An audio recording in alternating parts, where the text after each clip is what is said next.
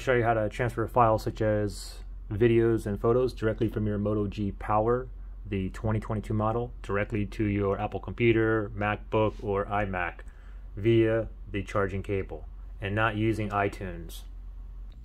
Now the first thing I want to mention is the charging cable that comes with your Moto is a USB-A to USB-C. Okay, now the thing is, if you don't have a USB-A on your Apple computer, or maybe it's not working and you have a USB-C, you can always use one of these cables too, a USB-C to a USB-C. Okay, so let's go ahead and transfer some photos and videos. Let me go ahead and plug the USB into my USB ports into my MacBook here. Next thing to note too is the way I do it to make the transfer always easy for me without using iTunes or anything. I use this little green guy down here. It's Android Bot. It's an Android file transfer. It's a free download. Download, install it, and every time you connect your Moto, you can go ahead and transfer directly onto the desktop or right onto the hard drive. So go ahead and download that. I'll put a link below where you can get it, but it's right here. Android file transfer for Mac computers. You can go ahead and download it right there. Again, it is free. So now, I already have that installed, so let me just go ahead and plug my phone in now. And let me go ahead and sign in here. Okay, now, once you sign in, now first thing, this is going to pop up, don't worry about it, but you have to go to your phone first. We have to slide down notifications. And then at the very bottom, you should see down here, it says Android system, charging this device via USB. Okay, we need to tap this down arrow.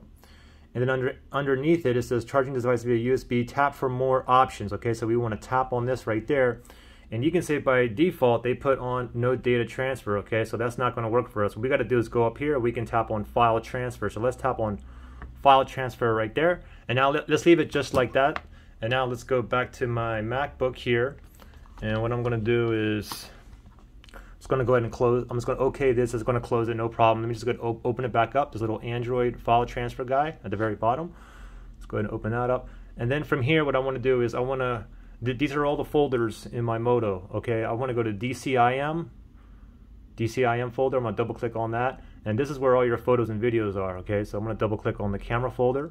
And you can see I have some photos and videos in here. I know that they are photos. If it has a JPG extension, a JPEG extension. I know if it's a video, it has an MP4 video extension. Okay, so from here I can go ahead and drag and drop right to my desktop. But what I typically do is I'll go ahead and make a new folder up here, and I'll just call it Moto, and then I'll drag and drop whatever I want. So let me just copy everything, all my photos and videos I have on this phone. I'm going to drag and drop it into that new folder I called Moto.